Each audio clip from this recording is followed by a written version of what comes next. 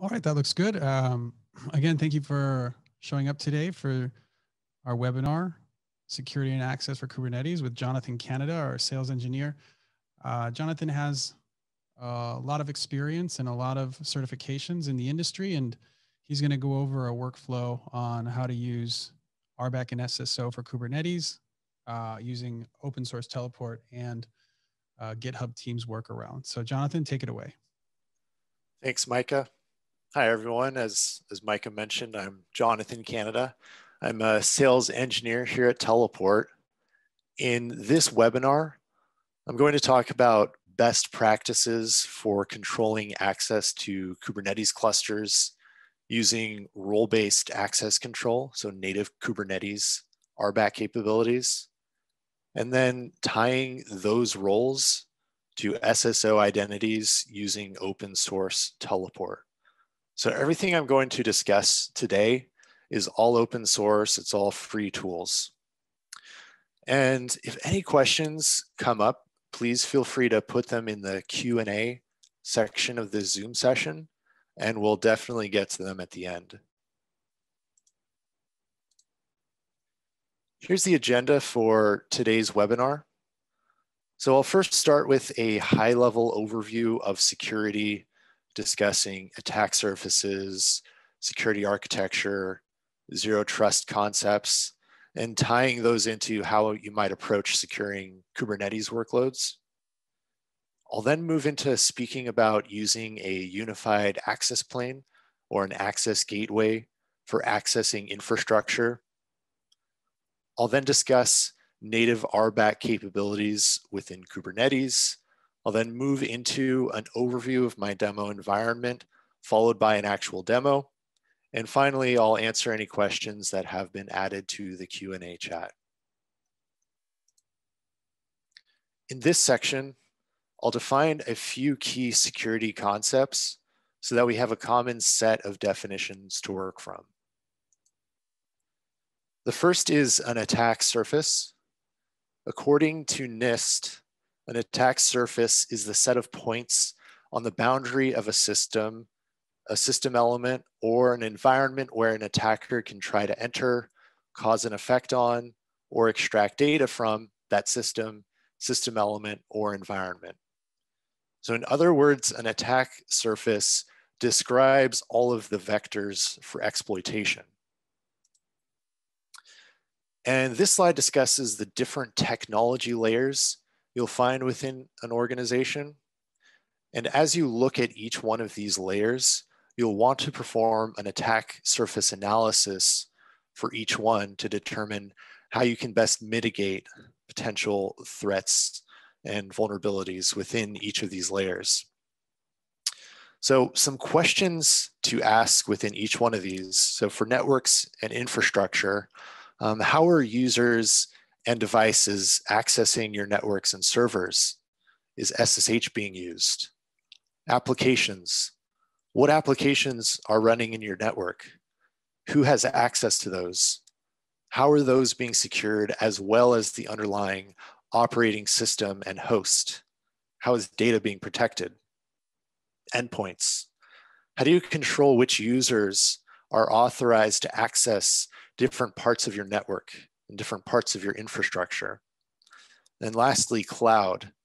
Are there open S3 buckets? Are API keys being shared or not rotated? And with each one of these layers, if you look at Kubernetes, the Kubernetes deployment can cover all of these layers. So it's critical to think about how you can properly secure your Kubernetes server API, the applications running in your clusters, the infrastructure the clusters are running on, and the endpoints your users are accessing the Kubernetes clusters from. The last high-level security concept I'll mention is zero trust.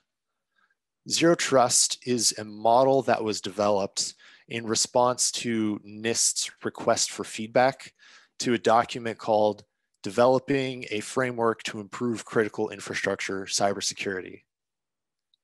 Now, according to the analysts at Forrester, the three main concepts of zero trust are ensure all resources are accessed securely regardless of location, adopt a least privilege strategy, and strictly enforce access control. And then lastly, inspect and log all traffic. Now, how Teleport can fulfill each of those concepts at a high level is Teleport uses end-to-end TLS encryption. Open source Teleport can map GitHub teams to groups and users that exist within Kubernetes clusters, so RBAC within Kubernetes. And then lastly, with Teleport, all kubectl requests are fully logged, and even kubectl exec sessions themselves are recorded. So now we'll discuss using a unified access plane. And when you talk Kubernetes, the odds are is that you will end up with multiple clusters. You might have a development cluster, a staging cluster, a production cluster, etc.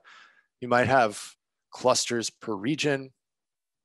But in order to deal with all of those different clusters, you really want to centralize the access.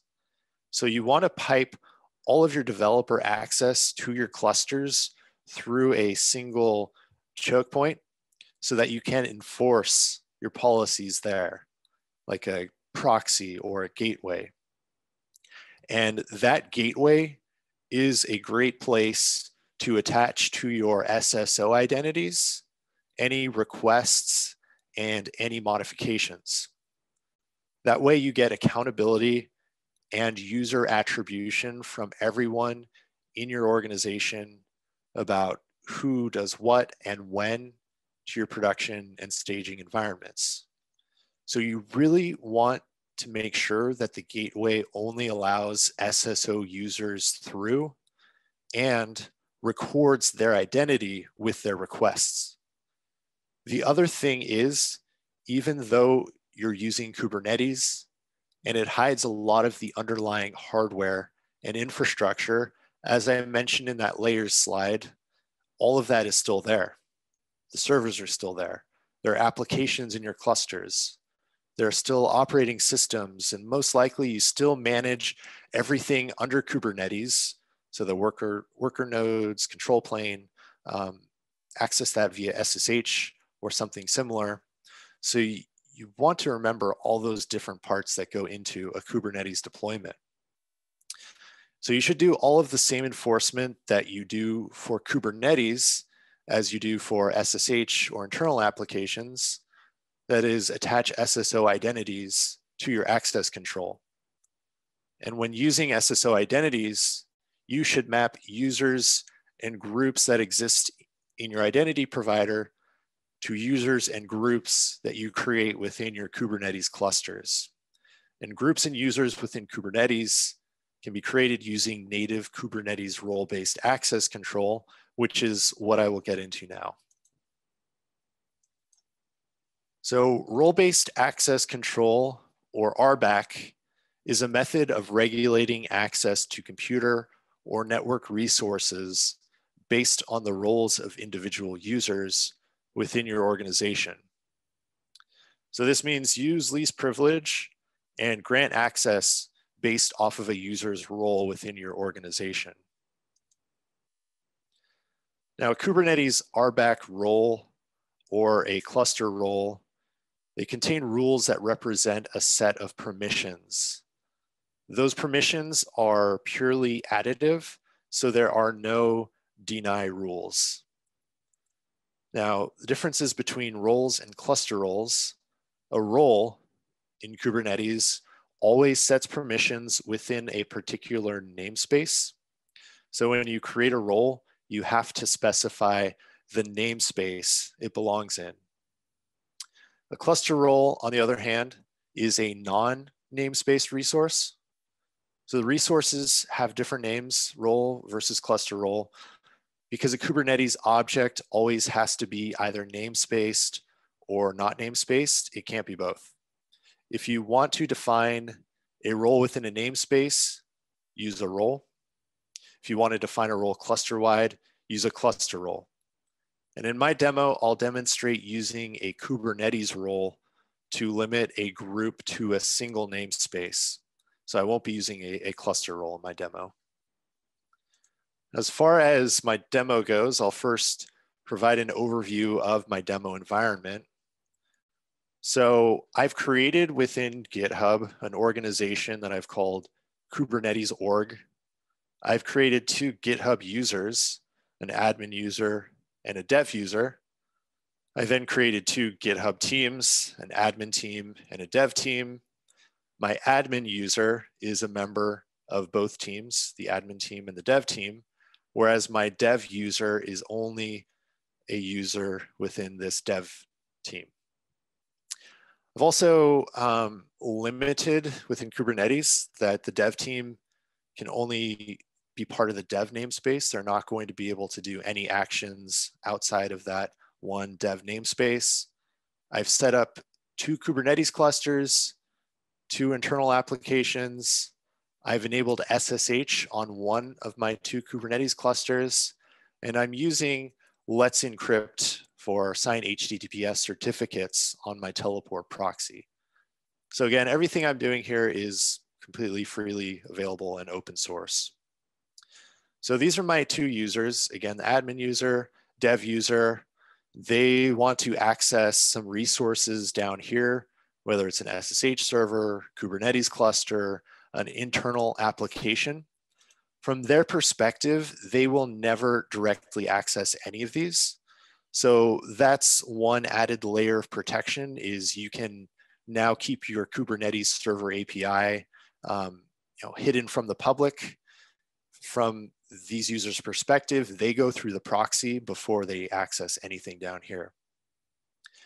And how they go about accessing these different items is they can use TSH, which is Teleport's CLI tool.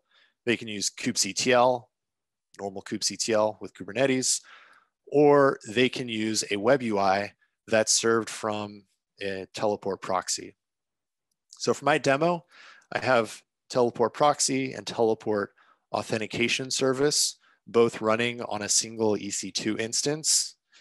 For production deployment, I would advise separating these 2 components and making each one of these highly available.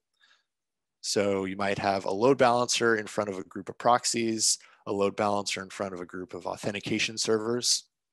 And the role of the authentication server is to store all the logs that Teleport is generating. So those logs are a trail of who is doing what, when, and it's all tied back to their identity. The other log is session recordings. So SSH sessions, kubectl exec sessions, and then also certificate authority. So when a user goes to authenticate to access something down here, what I have set up is this SSO integration. I created an OAuth app within my GitHub organization. And based off of each of these users' group membership within my GitHub organization, they will be able to access something accordingly. So for the admin user, they're going to be able to access everything. My developer user, they're going to be limited to only being able to SSH as an Ubuntu user, and they will be limited to the dev namespace within my Kubernetes clusters. So when either one of these successfully authenticate, they will receive a short-lived SSH certificate that they can use for accessing SSH servers. And they will also receive a short-lived kubeconfig that they will use for interacting with Kubernetes. And again, everything they do is tied back to their identity as it is within GitHub for this example. So I will now switch over to my demo environment. So the first thing that I will show here, first of all, this is my local laptop. So I'm not remotely accessing anything right now. How I've set up the integration with my GitHub organization and my Kubernetes clusters is using a GitHub authentication connector. So if I take a look at that in here, the part that I will highlight is this teams to logins piece. So what this is saying here is, here's my organization, Kubernetes org. Here's a team within that organization. So anybody who is a member of this team called admins, they will be allowed to SSH as root, as Ubuntu, and here's where they get mapped to any Kubernetes groups that I've created. So in this case, they're getting mapped to this system masters group, which is an admin group within Kubernetes clusters. So they're going to be able to do essentially anything. Whereas here, I've created this mapping also within the Kubernetes org in GitHub. This team I've created called devs, somebody who's a member of this team within GitHub, they can only SSH as this Ubuntu user, and I'm mapping them so they only can be part of the devs group within Kubernetes. And I'll show you that the devs group can only be part of the dev namespace in my clusters. So if I show you the role that I created for my two clusters, it's pretty straightforward, this one. This is saying this is in the dev namespace, this is the name of this role, and here are the rules. So somebody who has this role is going to be able to do all these verbs on these resources and API groups. So essentially everything within this dev namespace. And I've also created a role binding, which is going to bind a subject to that role. So in my case, the subject is a kind of group, and the group name I'm creating is devs, also within the dev namespace. And this role binding is referencing this dev access role that I just showed you. So this is how I'm creating this devs group and then also mapping it to the role so that somebody in the devs group can only do things within the dev namespace.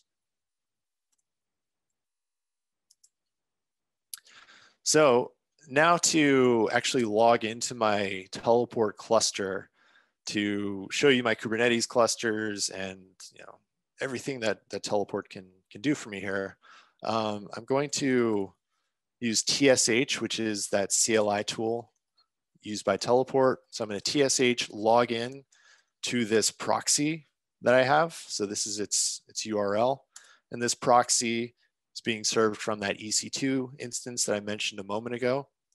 What I'm going to do here, so by default, it's going to open my Chrome browser, but I have two other browsers open. I have a Safari browser. This is where I'm signed in as my admin user in this GitHub organization. Then I also have a Firefox browser open where I'm logged in as this dev user who's also part of that Kubernetes organization. So what I'm going to do is copy and paste that link that teleport gave me. So it allowed me to successfully log in via GitHub because I was already logged into my GitHub here as this user. So if I return back to my terminal window, I can see I've successfully logged in as this user. So that's my admin username. This is the cluster. I get these SSH users that I can log in as. And here's that system masters group that I get to be a part of. So now if I do TSH kube ls, I can see that there are two Kubernetes clusters that are part of this teleport deployment. So if I want to switch between the two, you can see right now I'm logged into cluster 1. If I do TSH kube login cluster 2, so it switches me over. And if I do any kubectl requests like get pods, so all the usual stuff.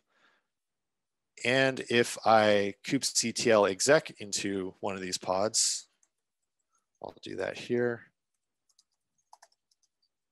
That's the pod I'm going to go into with a bash shell. So now that I'm in here, I'm in this pod.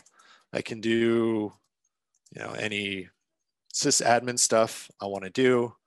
I jump around, maybe do top, fix what I need to fix. When I'm done, I can exit out of this. And so what I'll show you now is if I go to the UI, so my teleport UI, and I'm going to do it in the Safari browser window because this is where I'm logged in as my admin user. And here, if I go to the login page, so this is the same proxy I was just interacting with in my terminal window, teleport.gravitational.io. So I'm going to log in using my GitHub team. So I enter here. First of all, these are two servers that I've enabled SSH access on. This one is that cluster 1 Kubernetes deployment I showed you when I first logged in via TSH. If I wanted to SSH into this, I could click connect, choose one of these two users to SSH as. And this other server here, this is my actual proxy that I'm on right now, where this UI is being served from. But what I want to show you here is an activity and audit logs. So built into Teleport is this robust audit log feature.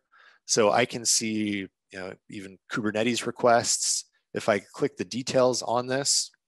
So I can see lots of information, IP addresses. I can see it was some request on this cluster. I can see that it was a get on pods. And everything in here is all tied back to this user within my SSO, so within my GitHub teams. So I no longer have to guess who might be SSHing or who might be using kubectl against a cluster. It's all tied back here. And so even though there's all these, this robust auditing, you can also set up third-party integrations. So you could have your logs be sent to something like Splunk or Elastic. And I'll next show you what it might look like to use an elk stack. But first, I'm going to click this session player button. And so this is the full session. When I used kubectl exec a moment ago, this is everything that that just occurred.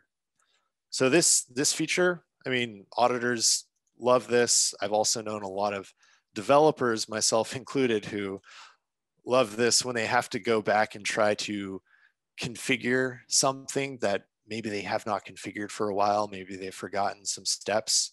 You can come back in here, watch one of these, copy any commands that are occurring, and then use this to reconfigure something. So again, the two audit log types that Teleport produces are these who's doing what type audit logs, and then also the session recordings, like I just showed here. I mentioned that I'll show you an elk stack that I've deployed here. So I have this internal elk stack that I've deployed that I'm using to aggregate all of my logs. So if I come in here, the only way to access this is via Teleport. So this is in a private subnet. If I go to Discover, I can come in here,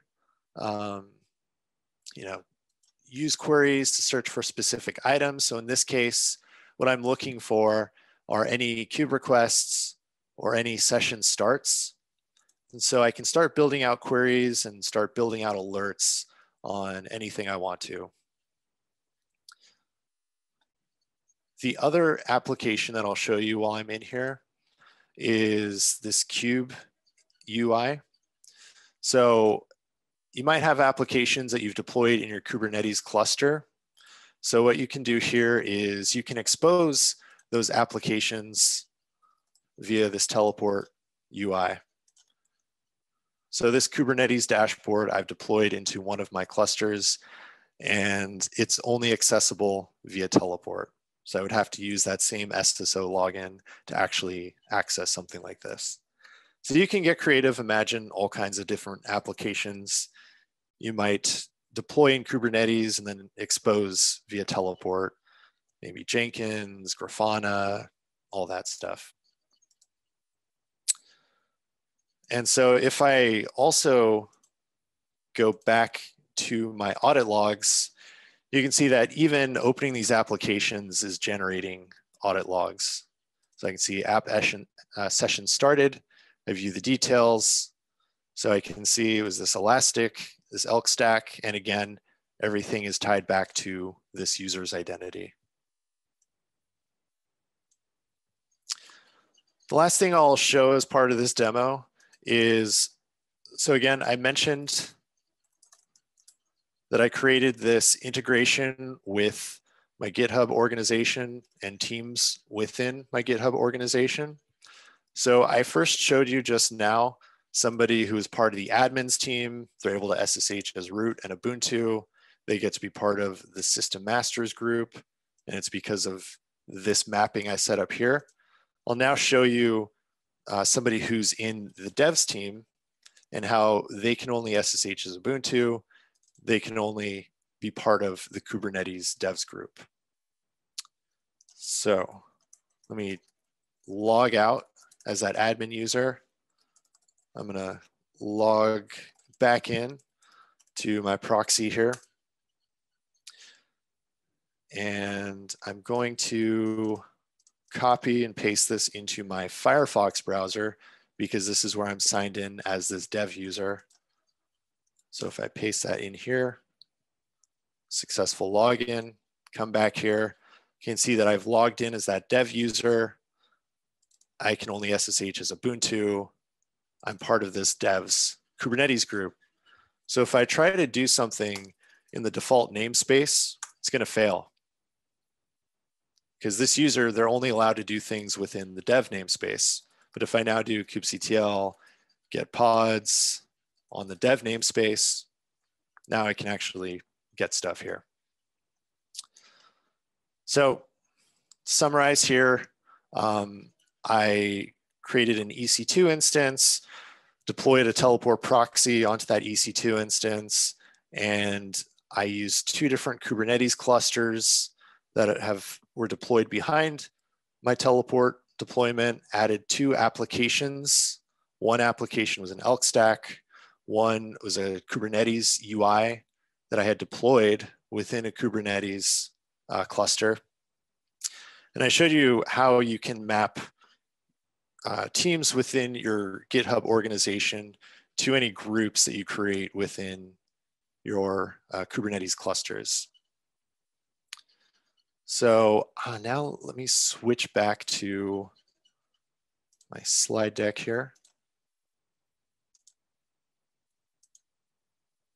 So to summarize what was covered throughout this webinar, remember that Kubernetes expands the attack surface of your environment.